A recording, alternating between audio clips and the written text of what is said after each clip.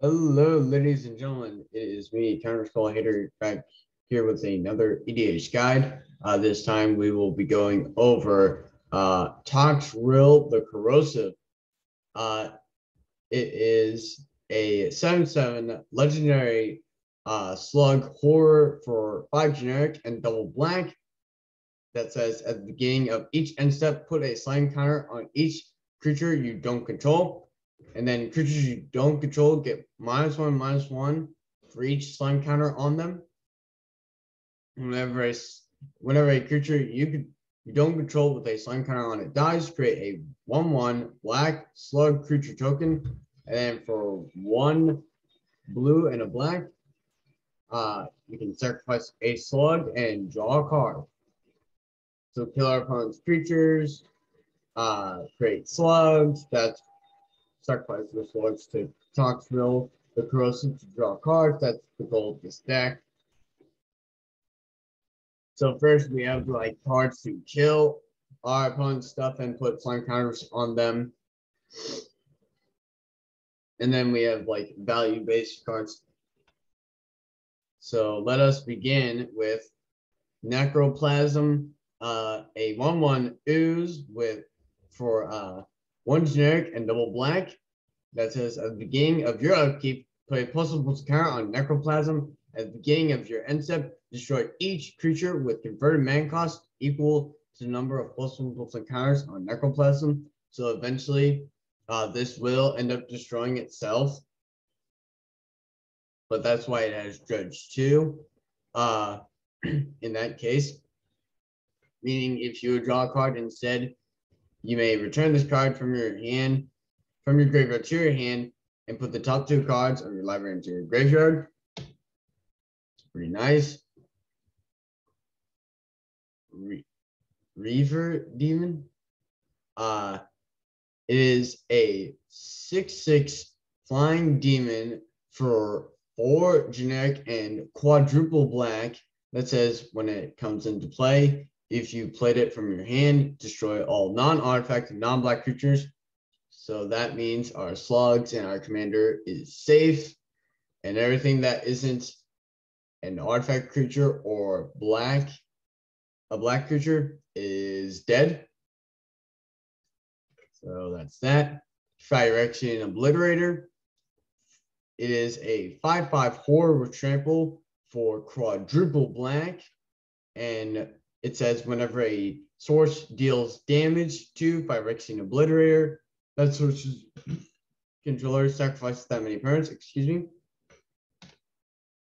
Killing Wave is a sorcery that says for each creature's controller, sacrifice it unless he or she pays X life, and that comes at the cost of X and black. Clackbridge Troll.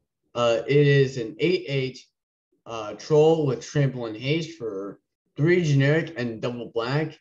That says when it enters the battlefield, target opponent creates 3/01 white goat creature tokens. And at the beginning of combat on your turn, any opponent may sacrifice a creature. If a player does, tap Clackbridge Troll, you gain 3 life and you draw a card. Massacre Worm. It is a 6/5 worm for 3 generic and triple black. That says when it enters the battlefield, creatures your opponent's control get -2/-2 until in turn. And whenever a creature opponent controls dies, that player loses 2 life. Blight Beetle.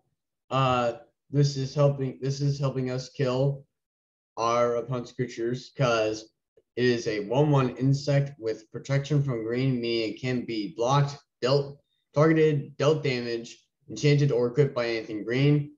And that is all for 1 generic and a black. And it also says creatures your opponent's control can't have +1/+1 counters put on them, so it prevents your opponent from buffing their creatures to keep them alive. At least with +1/+1 counters, they can still use like until end of turn effects,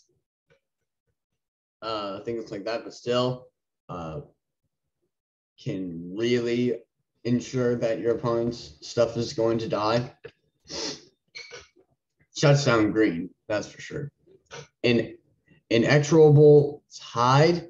It is an enchantment for 3 generic and double blue that says whenever you cast a spell, proliferate.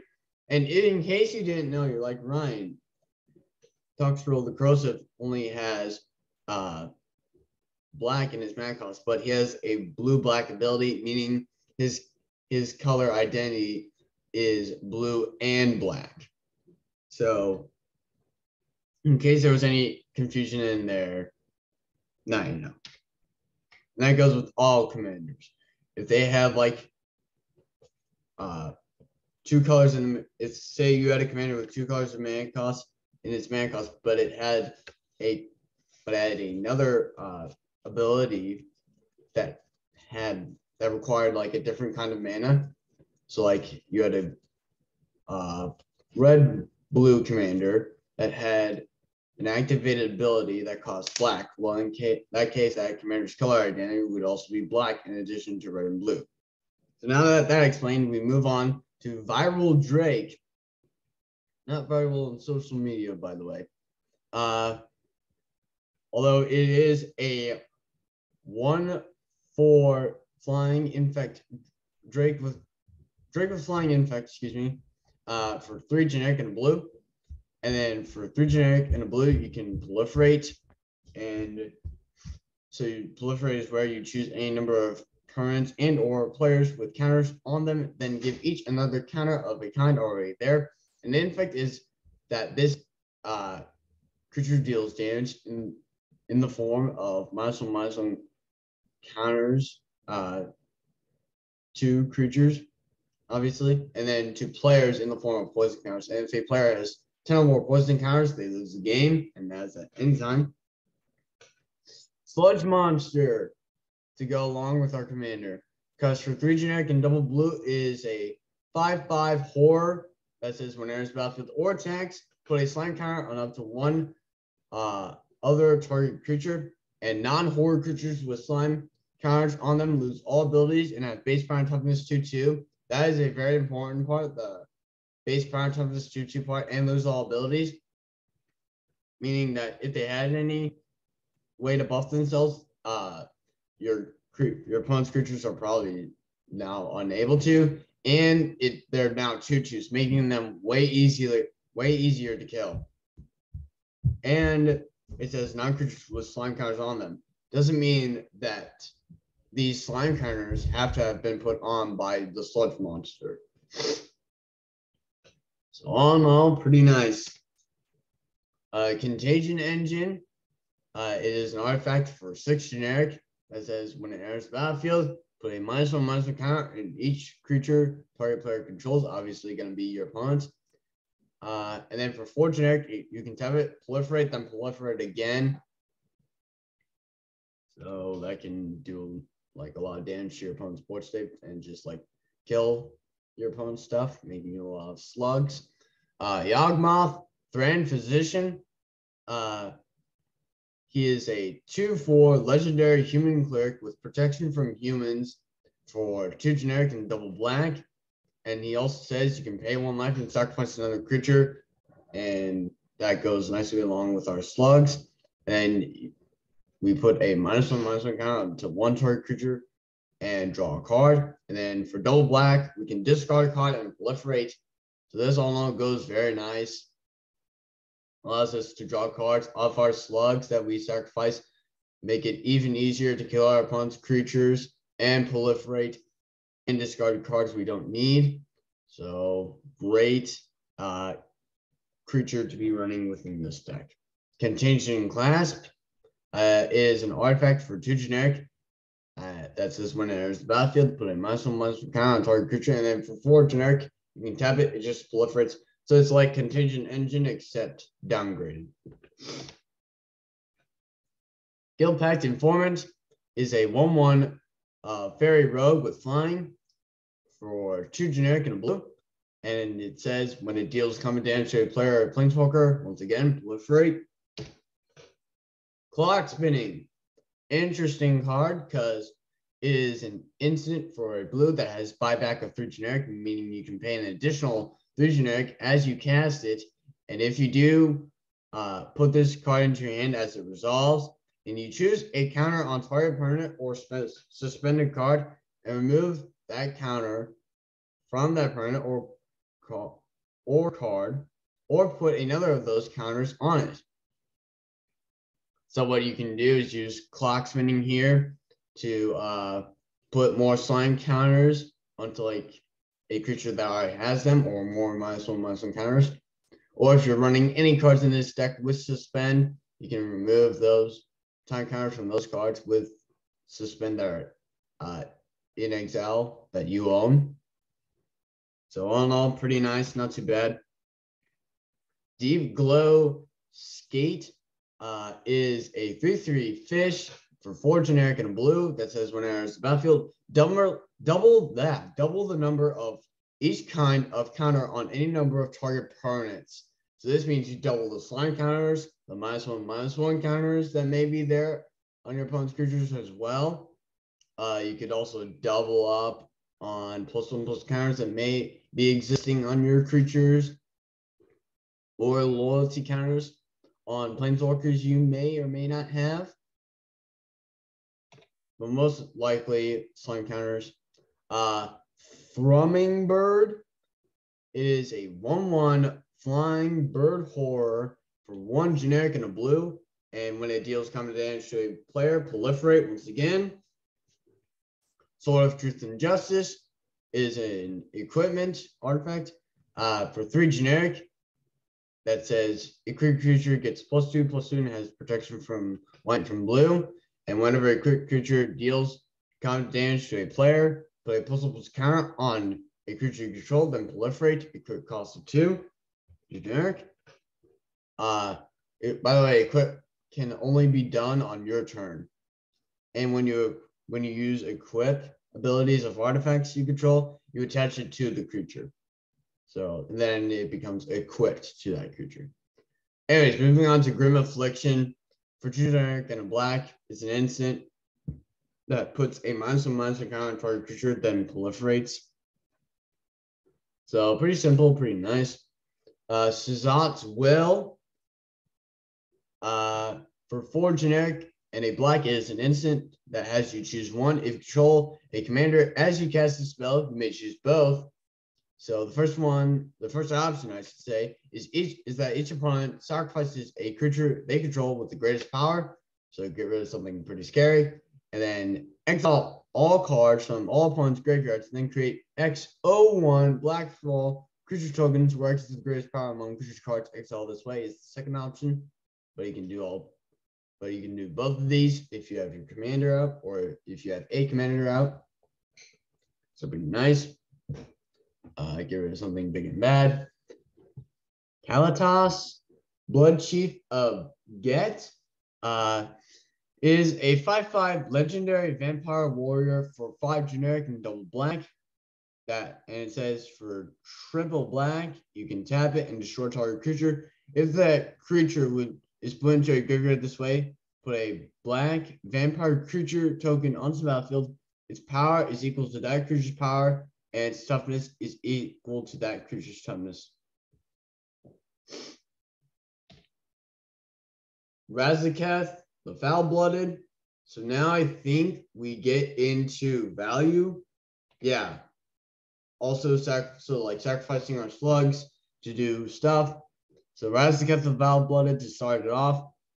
He is an 8/8 legendary demon with flying and trample. And he costs 5 generic and triple black. And then he says you can also pay 2 life to him and sacrifice another creature to him, and search your library for a card and put that card into your hand, then shuffle your library. So this effectively turns your slugs into search spells, which can be pretty scary. Champion of Stray Souls is a 4/4 skeleton warrior for 4 generic and double black. And it says for 3 generic and double black, you can tap it and sacrifice X other creatures and return X target creature cards from your graveyard to the battlefield. So this ensures that your slugs are also essentially reanimation spells. And then for 5 generic and double black, you can also put Champion of Stray Souls on top of your library from your graveyard. So this also essentially never dies unless it goes to exile. And it guarantees that your other creatures do not die and that you sacrifice your slugs to do it in the process. But still, then we have Blood Artist. It is an 0/1 vampire for 1 generic and black that says whenever it or another creature dies, so that's on any side of the battlefield because it says another creature. So your opponent's you. Target player loses 1 life and you gain 1 life. So start draining people. As your slugs are dying or being sacrificed to Toxrill to draw cards. Dictate of Erebos for 3 generic and double black is an enchantment with flash, meaning it being played at any time. So this is also on your opponent's turns. And whenever a creature you control dies, each opponent sacrifices a creature. So not only when you sacrifice your slugs, are you getting value out of them for drawing cards or like doing whatever. Now with Dictate of Erebos, your opponents are having to sacrifice creatures that could have slime counters on them. So make sure you have like your opponent's board, like all their creatures have slime counters on them, and then you'll get a lot of value out of this because you can sacrifice a bunch of your slugs and then just keep having those slugs replaced with like 3 more, essentially. So Dictate of Erebos is pretty nice, allows you to kill your opponent's stuff while you are drawing cards, thanks to Toxrill. Grave Betrayal, a great card to go along with it. Because for 5 generic and double black is an enchantment that says whenever a creature you don't control dies, return to the battlefield under your control with an additional +1 + a counter on it at the beginning of the next end step. That creature is a black zombie in addition to its other colors and types. So this means you can steal your opponent's stuff as you kill them, and you're getting slugs in the process. So all in all, now you're just stealing from your opponents. And to make it even worse for your opponents, Overseer of the Damned. Sorry, YouTube, for profane language, but it's all in the card. For 5, it is a 5/5 flying demon for 5 generic and double black. And when it enters the battlefield, you may destroy target creature. And whenever a non-token creature and opponent controls dies, create a 2/2 black zombie creature token. So as your opponent's creatures are dying now, not only are you getting slugs, but also 2/2 zombies are also joining your forces. So pretty nice. Ayara, First of Lockthwain, is a 2/3. She is a 2/3 legendary elf noble for triple black. And it says, and she says whenever she or another black creature enters the battlefield under your control, each opponent loses 1 life and you gain 1 life.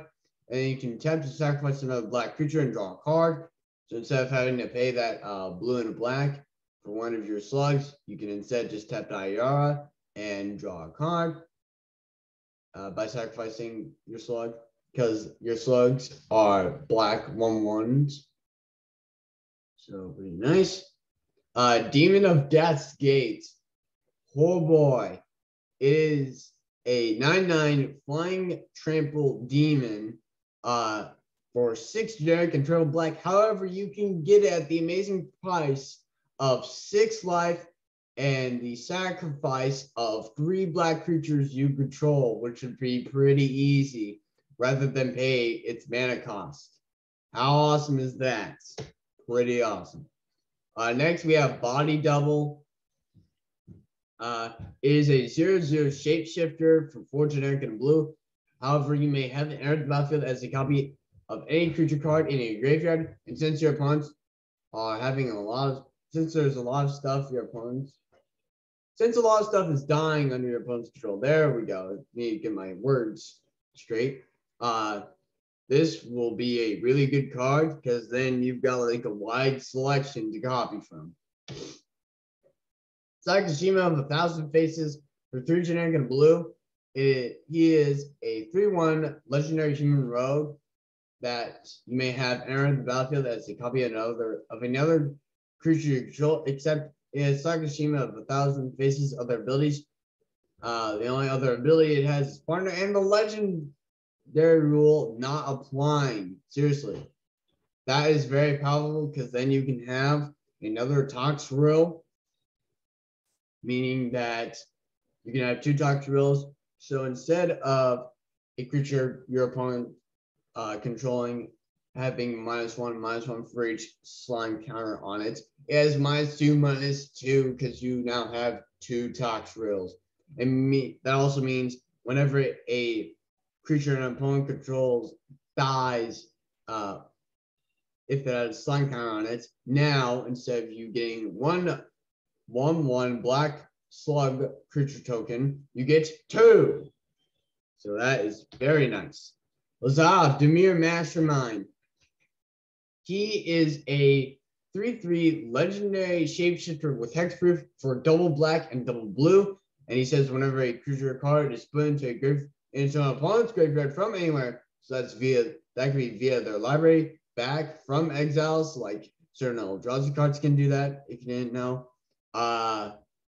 Or dying or sacrifice, you may have Lazav, Dimir Mastermind become a copy of that card, except its name is Lazav, Dimir Mastermind. It's legendary in addition to its other type, and it has hexproof and this ability. So this is a very broken card in this deck because you can have a lot of stuff your opponent's control die, and if those creatures happen to be non-token creatures and they go to the graveyard, Lazav can become a copy of them and copy all their nasty and scary abilities. Just like how the Scarab God can, because he or it is a 5/5 legendary god for 3 generic and a blue and a black. And he I guess, says at the beginning of your upkeep, each opponent loses X life and you scry X, where X is the number of zombies you control. But Ryan, how are we going to get zombies? Well, first of all, Overseer of the Damned. Second of all, for 2 generic, a blue and a black, we can exile a target creature card from a graveyard, or any graveyard, I guess you could say, and create a token that's a copy of it, except it's a 4/4 black zombie. And when the Scarab God dies, you return it to its owner's hand at the beginning of the next end step. So this is pretty nice. This can guarantee that your opponents never get their creatures back from their graveyards if they're playing black. And it also essentially puts their creatures onto your battlefield. So all pretty nice. And kills your opponents faster. Phyrexian Altar, for 3 generic, it is an artifact that you can sacrifice a creature to it and add 1 mana of any one color. So if you have like a bunch of, say you have 3 slugs, you have Toxrill out, right? You can sacrifice 2 of those slugs to make a blue and a black, and then you can pay that blue and a black to sacrifice your remaining 1 slug to draw a card. I mean, a little inefficient, but still great for like these decks that like run like creature tokens or create or have commanders that create creature tokens. So all in all, pretty good. Astronaut's Altar, same thing except for 3 generic, and it's an artifact that you can sacrifice a creature to it, and you add 2 colors mana to your mana pool instead of 1 mana of any one color. So pretty nice mana, especially in blue-black. It needs it. And then Blasting Station is a artifact for 3 generic that can tap to sacrifice a creature, and then it deals 1 damage to target creature player, and it says whenever creature comes to play, may it untap Blasting Station. So all pretty nice. So that means if our opponent has a bunch of 1/1s, like they have 5 1/1s, right? And then we tap Blasting Station to sacrifice 1 of our slugs, right? And by the way, all of those 1/1s have slime counters on them. But they're still alive. So they were like 2/2 or something. So that means you can sacrifice the slug you have, kill 1 of your opponent's creatures with those slug and the slime counters on them if they're like low enough on toughness. That then creates you a 1/1 black slug. Thanks to Toxrill, you untap Blessing Station and you do it all over again. Pretty nice. Flesh Carver is a 2/2 human wizard with Intimidate, meaning it can't be blocked except by creatures your opponents control that share a color with it, or artifact creatures. And this is all for 2 generic and a black. And then for 1 generic and black, you can sacrifice another creature to Flesh Carver and put 2 ++ counters on it. And then when it dies, you put an XX black horde creature token onto the battlefield. Rex is Flesh Carver's power. So pretty nice. Eater of Hope is a 6/4 flying demon for 5 generic and double black. And then for black, you can sacrifice another creature and regenerate it, meaning that the next time it be destroyed, you instead remove it from combat and remove all damage from it and untap it. Then for 2 generic and black, you can sacrifice 2 other creatures and destroy a target creature, meaning you can make use of your slugs to make more slugs. And also destroy your opponent's creatures. So pretty nice. Black Market is an enchantment for 3 generic and double black that says whenever a creature dies, so as on any side of the battlefield, play a charge card on Black Market. At the beginning of your pre-combat main phase, add a black mana to your mana pool for each charge card on Black Market, and this can be proliferated thanks to all the proliferate stuff we have. So proliferate also can affect like how much mana we have in this case. Ruthless Deathfang is a 4/4 flying dragon for 4 generic, a blue and a black. And it says whenever you sacrifice a creature, target opponent sacrifices a creature. So make use of you sacrificing your slugs to Toxrill or whatever aristocrat sort of card you may have on the battlefield. Once again, eliminate the competition for 4 generic and a black is a sorcery that says as an additional cost to cast, eliminate the competition. Sacrifice X creatures, destroy X target creatures.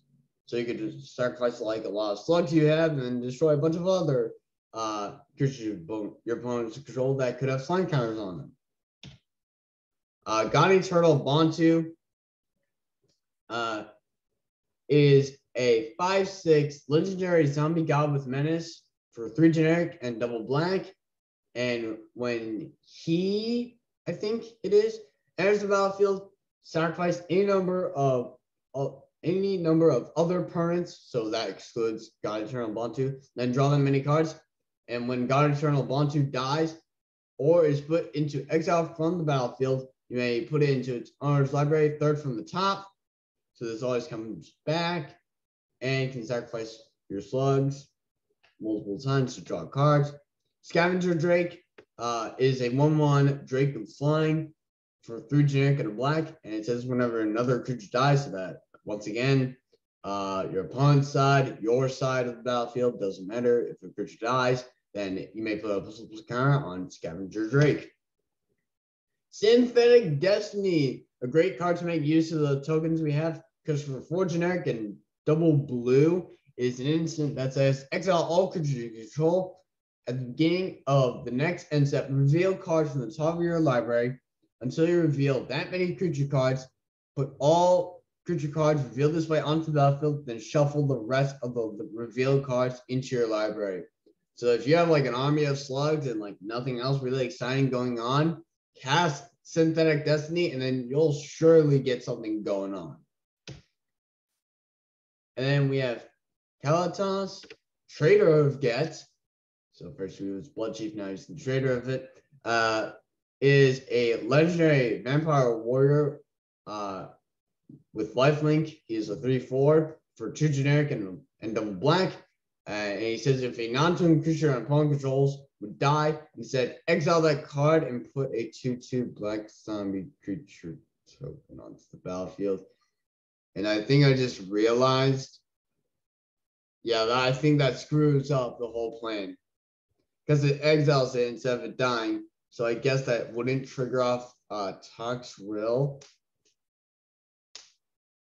For 2 generic though and a black, you can sacrifice another vampire or zombie and put 2 ++ counters on Kalatos, Trader of Get. So probably there's like a better card to put in here. So like Corpse Cobbling, I think it is, or something like that. My mistake. Nadir, Agent of the Duskneil. He is a 3/3 legendary elf warrior for 5 generic and a black. And he says whenever a token you control leaves the battlefield, put a plus counter on Nadir, Ancient of Duskneil. And whenever Nadir leaves the battlefield, so leaves, this means can be exiled from the battlefield, die, be returned to your hand, either one of those, or phases out even, I believe. That also works. But when he leaves the battlefield, create a number of 1/1 green elf warrior creature tokens equal to his power.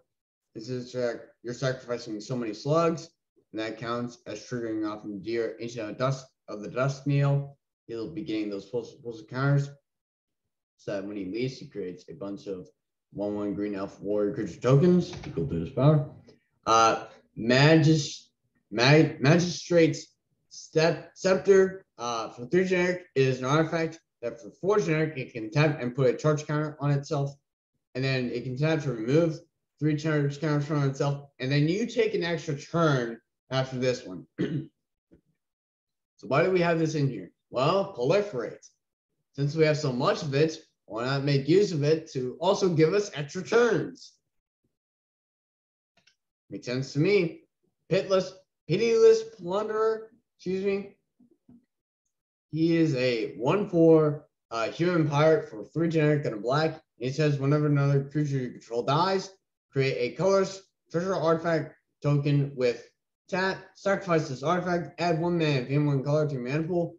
And this does not say non-token, so if your slugs die, treasure. If your opponent's creatures die, treasure. If the whole board gets wiped, treasure. Like lots of it. Crowded Crypt, excuse me, is an artifact for 2 generic and a black, and it can tap for a black, and then whenever a creature you control dies, so once again, non-token creature, token creature doesn't matter. Here in this case, you put a corpse counter on Crowded Crypt anyways. And then for 4 generic and no black, you can tap and sacrifice it, and then create a 2/2 black zombie creature token with Decayed for each corpse counter on Crowded Crypt. So, and a creature with Decayed can't block, and whenever it attacks, you sacrifice it at the end of combat. And then we get into our non-basic lands.